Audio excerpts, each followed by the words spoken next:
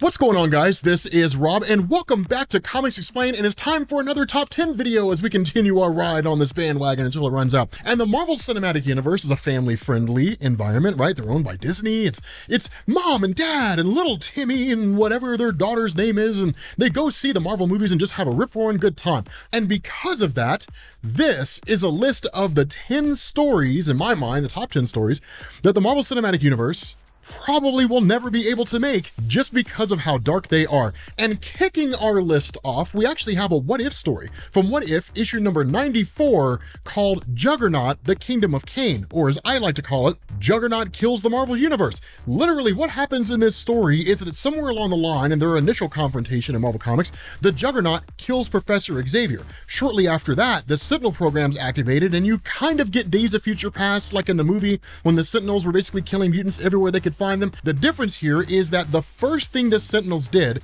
is they killed the Avengers and the Fantastic Four. Dunzo, wiped those guys out, and pretty much any non-mutant superpowered being that was there. Following that, they turned on their creator, who was presumably Stephen Lang, no relation to Scott Lang, and that they ultimately modified their own programming. And when they did that, they basically started kind of emitting this lethal radiation across the world. Cain Marko is the only being on Earth that's immune to it, likely because of the Crimson Gem of Cyttorak and his cosmic enhancements from the cosmic entity Cyttorak. If you guys don't know who that is, check out the last video that we made at the end of this video, which is the top 10 characters that are too powerful for the MCU.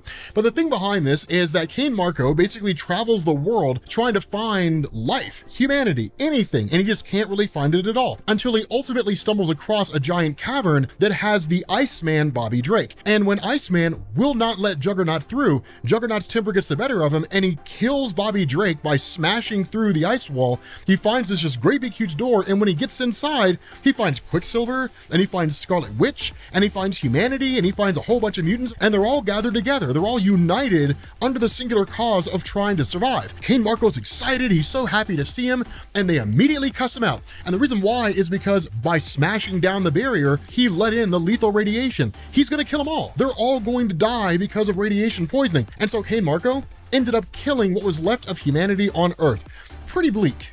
But I will say this, none of the stories on this list are anywhere near as bleak as number one, and I'm sure most people who are familiar with my channel know exactly which that one's gonna be. But coming in at number 9 is Punisher versus the Marvel Universe. By the way, we're gonna have a few Punisher videos on this list because, you know, Frank Castle's pretty dark. So there's Punisher kills the Marvel Universe, then there's Punisher versus the Marvel Universe. Punisher versus the Marvel Universe, in my opinion, is actually the darkest of the two. And here's the reason why. While it is Punisher versus the Marvel Universe, it's more of a Spider-Man centric story. But what ended up happening is Peter Parker was basically infected with a virus that was similar to a zombie virus, but not quite. And that Peter Parker ended up infecting the people in the city of New York. The problem is this virus had an incubation period. So much like COVID-19, people who were on planes didn't know they had it, and they scattered it to the rest of the world. And when that happened, the entire world basically collapsed. But that's not what makes this story dark. What makes this story dark are the things that happen to the various superheroes in this story. Here's a really good example. Iron Man. You ever imagine what it would be like if Iron Man's suit just shut down and he died inside of it? That happens in this story, that in the midst of this whole great big huge thing, there's basically an EMP effectively that goes off, and when that happens, Iron Man's suit shuts down. And as soon as the suit shuts down, he's stuck inside of it. Now there's one point in this story, and it's kind of chilling and pretty haunting, but there's one point in this story where Punisher is talking about it, and he's like, they said it was like 3 days or 5 days or something like that before the screaming finally stopped. So essentially, Iron Man's suit became a tomb, and he screamed for like 3 to 5 days to get people to get him out of there. Nobody could get the suit open, and he ultimately died trapped inside of his own Iron Man suit. Those of you guys out there who are claustrophobic, hey, it's a terrible situation, man. It was pretty bad. But moving on to number 8 is a story that we actually got a bit of a variation of, but not quite.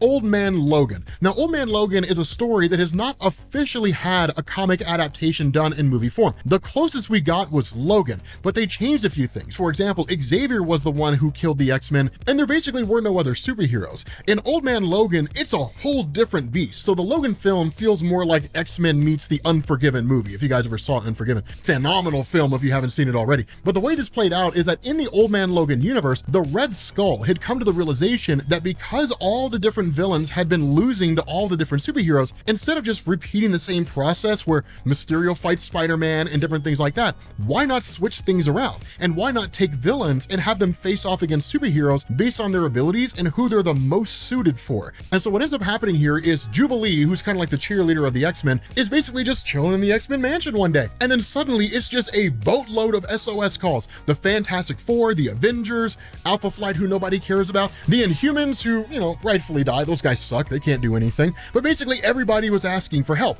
Right at that moment, all the most notable villains of the X-Men come busting into the Xavier Institute. Juggernaut, Apocalypse, like Omega Red, all those guys. Wolverine is like the only one present, right? He pops his claws, he's getting the kids out of there, he's killing all the bad guys. Wolverine flies into a berserker rage and slaughters them all. And then right at that moment, Mysterio shows up, and Mysterio says, "The villains of this earth, thank you for your contribution, Wolverine." Come to find out, the Red Skull realized that because Wolverine's entire thing is his senses, his sense of smell and touch and taste and all that kind of stuff, who better to manipulate those senses than Mysterio, the master of illusions? So all those villains were never there. Instead of Wolverine killing the various villains that had shown up that were part of the X-Men's roster, what Wolverine had been doing was killing the X-Men. Following that, he basically just refuses to pop his claws for the next 50 years. And that's just the tip of the iceberg, right? Like pretty much all the superheroes that you know of die. Like Ant-Man dies, and in fact, there's this kid that discovers the helmet of Ant-Man and charges people like a nickel or something like that to cross a bridge. Those who don't do it, he commands the ants to eat them. It's pretty brutal. The Incredible Hulk has his whole thing, which like the Hulk family and all that kind of stuff, it's a whole different beast. The Hulk family is the result of like this crazy relationship between the Incredible Hulk and She-Hulk, because they both went insane because of the radiation and started procreating. There's other theories as to how it happened, which we won't talk about here. But the important thing is that the universe is pretty bleak and it's pretty dark. Kind of a fun fact, you end up finding out Old Man Logan crosses over into the main Marvel Universe following the death of the original Wolverine, and his stories are really, really cool.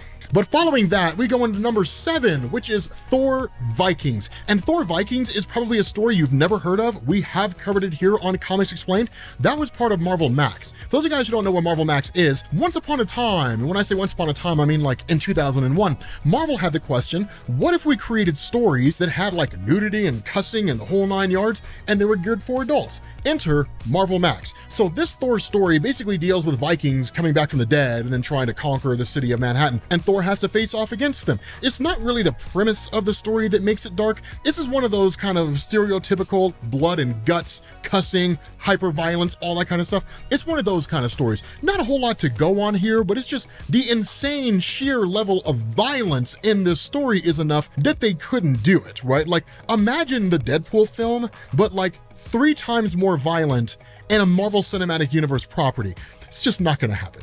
But speaking of Deadpool, Deadpool kills the Marvel Universe. So this story is just one of the funniest stories you're ever going to see. And honestly, I could see the Marvel Cinematic Universe adapting this story to a degree in the way that like Old Man Logan was adapted in the film Logan. So just changing some stuff around, but more or less having the same general premise. But for those of you guys who don't know, Deadpool Kills the Marvel Universe is actually part of a trilogy. That you have Deadpool Kills the Marvel Universe, then you have Deadpool Illustrated, and then you have Deadpool Kills Deadpool. So the way this played out is that in an alternate reality, Deadpool was just as insane as you expect him to be. And so there was basically an attempt to cure him of his insanity. The consequence of this was that he actually realized he was a fictional character, that nothing that was happening was real. So he just starts killing everybody, like literally everyone. The first issue opens with him killing Uatu the Watcher. And this guy does it in some of the most insane, but also creative ways. So in order to kill Luke Cage, because Luke Cage has bulletproof skin, Deadpool ends up taking like explosives and use PIM particles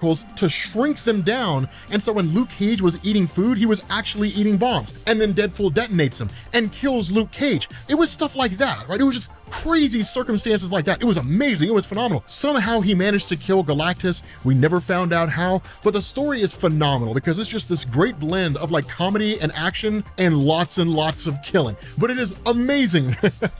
We also have that video here on Comics Explained, and what I'll do in order to make things easier for you all so you don't have to keep track yourself is down in the comments section, you will see a link to all the different videos that we've done that basically are on this list, assuming that we've done them, right? If we haven't, then let me know down in the comments and I'll certainly cover one of them. But moving on past Deadpool Kills the Marvel Universe and into our number 5 spot is a story that most of you out there who have never read comics have never heard of, but it's one of my all-time favorites.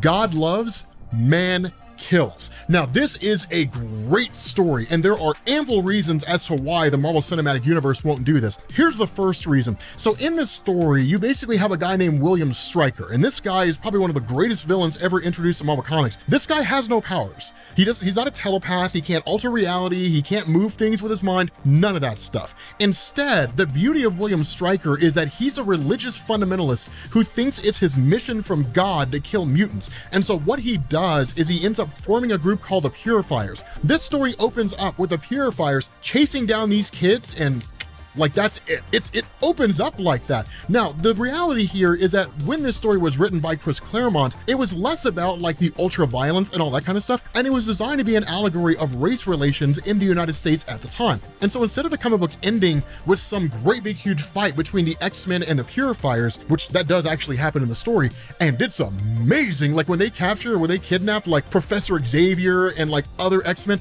it's pretty baller. The Purifiers, they knew what they were doing, man. They were very, very organized. But the comic actually ends with a debate between Cyclops and William Stryker. And what Cyclops does is he actually argues if God created humanity and the mutant population is a genetic offshoot of humanity, then we're the reason, like God's the reason we exist in the first place. But he basically corners William Stryker using his own logic. And so William Stryker pulls a gun and then he shoots a Cyclops, and I think he hits Nightcrawler. Then he's arrested by the cops. So like that's basically it. The guy gets taken away because the world sees him for what he is, which is just a crazy religious fanatic. And then all the people who sided with him basically have to look other people in the eye and just kind of be like, yeah, I got swept up in the fervor of, you know, religious zealotry. You know, hey, wanna go grab a beer? You know, it happens, you know, I don't know what to tell you, right? Like that kind of a thing. So it was kind of nuts, but the story itself is great, but there's a multitude of reasons why the MCU won't do this. First of all, if they introduce a villain and basically the reason why he's a bad guy is because of his religious zealotry, they're gonna piss off all the Christians in the United States, right? Like 80% of the US population is going to be pissed.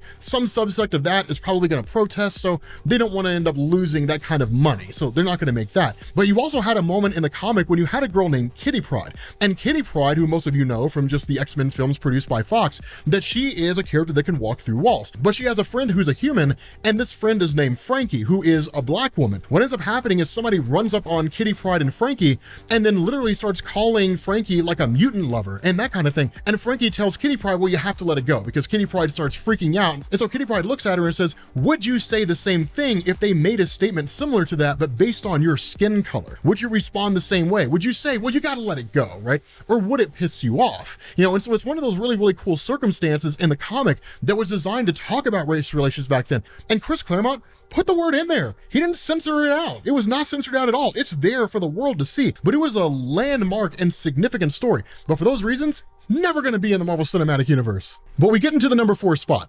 This is Hulk The End. Now, in Marvel Comics, you had a series of comics that were called The End. They were basically like the end of the road for different superheroes. In some cases, they just retired and passed the mantle on to the next generation. For other heroes, things were really bleak. For the Incredible Hulk, the way this played out is that the world had just been engulfed in a nuclear holocaust, right? Like literally just everybody was essentially killed, the heroes, all that kind of stuff. The only life left on Earth are basically whatever's irradiated, like giant bugs and things like that, or the Incredible Hulk / Bruce Banner. But Bruce Banner is actually aging up, that he's not immortal, right? He doesn't stay youthful forever. So he's basically an old man at this point. Now, the Incredible Hulk is aging as well, right? He's got gray hair, different things like that. But one of the things that it talks about is this idea that like Bruce Banner sets up surveillance systems to see what happens to the Incredible Hulk when the Incredible Hulk persona takes over. Because at this point in time, Marvel had not established that Bruce Banner could still understand what the Hulk was doing when the Hulk persona had essentially manifested. And so as a result of this, the Bruce Banner sees things like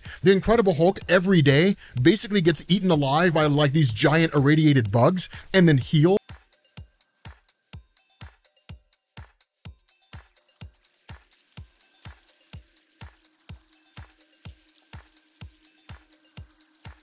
So in the Marvel Cinematic Universe, when Mark Ruffalo was talking about trying to take that route, which you should never do, this is the story that they got that from. And there were other stories where that kind of thing happened as well. But the reality here is that it's incredibly bleak. There does come a point when the Bruce Banner persona dies of a heart attack and the Incredible Hulk finally gets what he always wanted, which is to be left alone. But the Incredible Hulk is the only living thing on Earth, the sole survivor of the Earth itself outside of just giant bugs and things like that. But the story ends on a really bleak and sad note, because effectively what you're being told is that from that point until whenever the Incredible Hulk happens to die of old age, which could be thousands of years, he'll be the only being on Earth. That life will never come back because it's just in a radiated wasteland, life can't grow. So it's pretty brutal and it's pretty dark, but it's nowhere near as dark as our top 3 stories. So coming in at number 3 is another comic that belongs to The End, and I'm sure those of you guys who are a fan of my channel knew that this story was coming. Punisher, The End. This is a bleak and a dark story. So very similar to the premise of Hulk the End, that the world had been engulfed in a nuclear war. The difference here is that Frank Castle, along with a handful of other prisoners, basically end up surviving the whole thing because they're locked in a bunker. But along the way, Frank Castle finds out that there's actually another bunker out there in the world that houses the wealthy and powerful of the world. Cue YouTube demonetizing this video because it doesn't show brands in a positive light. But the thing behind this is that Frank Castle realizes that it was like government officials and it was corporations and things like that that pushed the world to the brink where this nuclear war even happened in the first place. But Frank Castle makes his way along the irradiated wasteland after killing all the prisoners who were left in that prison. And literally it's stuff like the clouds are on fire from like the nuclear explosions and things like that. But he ends up finally coming across the bunker where there's survivors. And once he gets in there, it really is all these businessmen and businesswomen and like politicians and so on and so forth. And what they're doing is they're actually setting up an entire reproduction chamber. That what they had done here is they had found a means to basically grow human beings. And what they would do is repopulate the Earth. Well, Frank Castle comes to the decision that if people who run corporations, CEOs, and all these crooked politicians and all that kind of stuff, if they're the ones that caused all of this in the first place and they start repopulating the Earth, they're going to screw it up. So he kills all the politicians and businessmen and businesswomen who were there, and then he turns his sights to like those little tiny incubation chambers, and he basically decides that humanity is a horrible thing. Humanity is just a terrible thing, right? All humanity is going to do is screw things up because he's an extreme misanthrope. Humanity will learn nothing from its mistakes. So the best thing that Frank Castle can do for the world itself is to eliminate what's left of humanity. So he destroys them all. And by doing so, with all the doctors and everything, like that bunker was the last one, because they show him, or they have him listen to like a broadcast from the bunker where the president was. The president had gone insane. He'd killed everybody in the bunker and then took himself out, right? So it was nuts. It was a pretty wild thing. But eradicating what's left of humanity, Frank Castle just kind of wanders into the flames and dies of radiation sickness. And so Punisher effectively kills everybody on Earth.